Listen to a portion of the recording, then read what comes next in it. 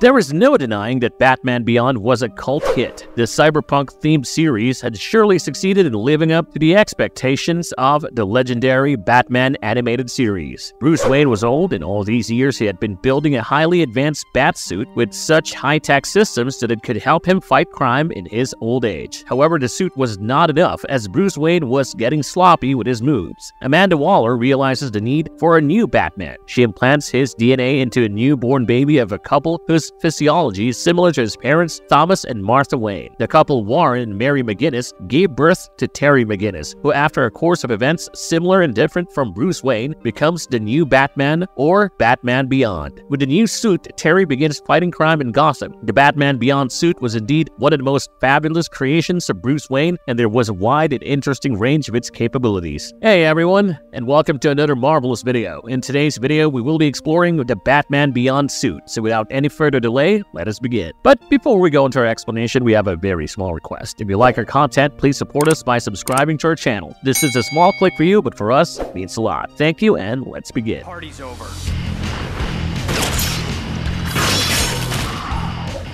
Design and visuals of the Batman Beyond suit. The Batman Beyond suit is a highly advanced bat suit that Bruce Wayne had built 20 years before Terry McGinnis began using it. The suit was an arsenal of high-tech weaponry and has provided its users access to a near superhuman level of capabilities. Its design highly deviated from the original bat suit that we know of. To start off, the suit was completely black with a red bat emblem, which is different in size and shape from the previous Batman suits. The aerodynamics of the suit had been improved to a great extent, and it no longer had the cape. Instead of the cape, it had retractable wings across the inner arms and sides of the body. In absence of wind, the thrusters placed on the boots enabled flight. The utility belt, which was one of the most important parts of any Batman suit that we know of, was no more a separate section and was fused with the suit with all of the weapons and gadgets incorporated within the suit itself. This is justified as in the animated series and the cartoons we have often seen villains take away Batman's utility belt, which made him lose all access to his tech and weapons. The entire suit was covered with electric circuitry enclosed by a light refractive polymer, which would also render the user invisible. Instead of the cowl, it had a full-face mask. In terms of durability, it could withstand severe concussive blows, fires, electric shocks, or lasers. But in some cases, we've seen the advanced suit tearing and exposing the circuits. The suit could alter its size depending on the user, as both Bruce Wayne and Terry, having contrasting physiques, can fit perfectly into the suit. The Batman Beyond suit outmatched every opponent except for a few like Barbara Gordon, the former Batgirl who exceeded the new Batman, neutralizing every attack. With such a wide array of features, the suit was state-of-the-art and is the perfect vision for a futuristic Batman. 15 years later, the design was minutely changed. Terry's suit now had a gray bat symbol and the design of the fused utility belt.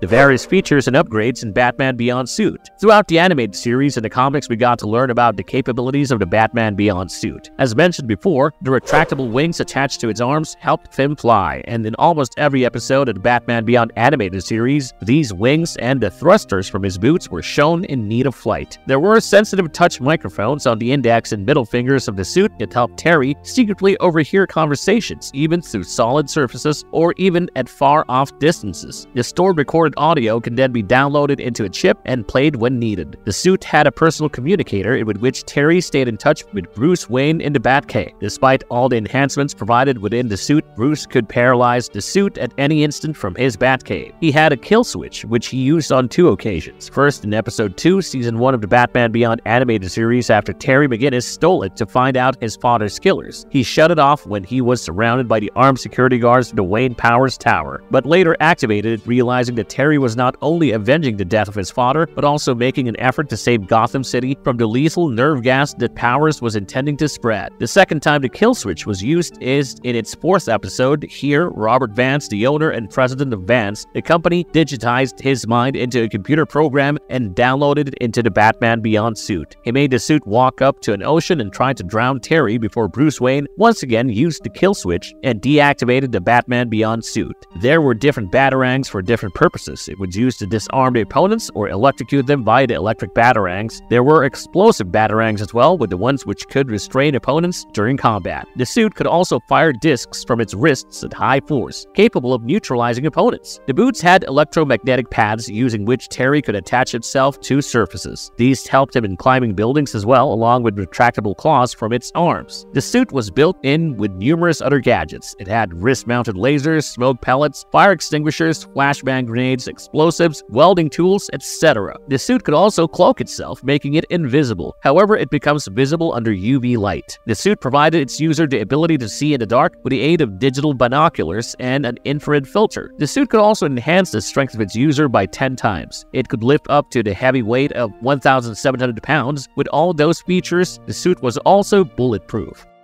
Did Bruce Wayne design the original Batman Beyond suit? After the great success of the Batman Beyond animated series, there were the comics that took over the effort to dig deeper into the concept and stitch it with other elements of the DC universe. Writer Dan Jurgens not only expanded Terry's story but also established the foundations of the advanced Batman Beyond suit. His comics explained that the high-tech suit was not made by Bruce Wayne but by Jim Gordon. In Batman Beyond Volume 5, Issue 4 showcased Tim Drake wearing a prototype of the Batman Beyond suit. The suit was given to him by Barbara Gordon, and it was similar to the one Jim Gordon wore in Batman Super Heavy. This suit, also dubbed as Rookie, was a robotic mech batsuit funded by Powers Tech for the GCPD in the wake of Batman's apparent death. The suit's design was midway between the conventional Batman suit and with features similar to the Batman Beyond suit, and it could change its color scheme between the Batman of Zur-En-Arrh, the Batman of Earth 31, and the Silver Age Batman. Thus, the events could very much confirm that when Barbara handed over the suit to Tim, it had gone through drastic changes and improvements. Also, the Batman Beyond suit was filled with so many features that it could certainly make any user good enough to take down opponents, thus concluding that it was made of a world without Bruce Wayne, revealing that it was in fact made by Gordon, keeping in mind that the real Batman was dead.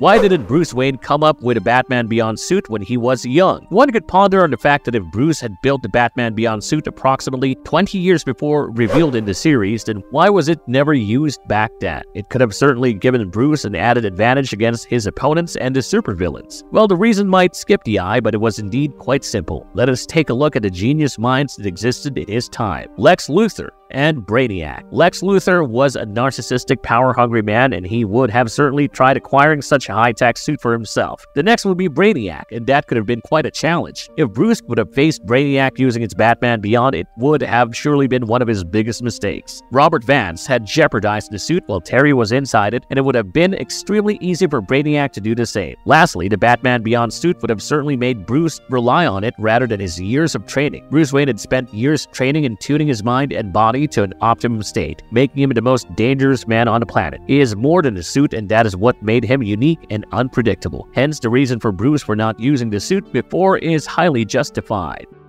What is the weakness of the Batman Beyond suit? Despite being a highly advanced suit, there were a few weaknesses. As it's merely a suit, it cannot replace the lifelong skill set of Bruce Wayne. Hence, without the suit's extensive capabilities, Terry often got into trouble. Needless to say that if the suit ran out of power of access, Terry is on his own. One such notable incident happened in Batman Beyond Neo Year Issue 4. In this issue, Terry had to face the threat of the Sword of Gotham, an operative in the living Gotham. Millions of nanobots were manufactured by the Wayne powers and released into the city's water supply, eventually infecting the entire population. These nanobots helped Sword take control over anyone's mind and body. After Batman prevented the arrival of a shipment of lethal drugs in Gotham, Sword was sent to kill an equal number of citizens that the new drug would have killed. Eventually, Sword began taking over different citizens and attacking Batman. After fighting for over a considerable amount of time, Terry's suit began losing its power, rendering Terry to a vulnerable state. Secondly, as mentioned earlier, the suit was once taken into control by the Robert Vance program, revealing that the suit's programs could be hacked, which indeed is one of its biggest weaknesses.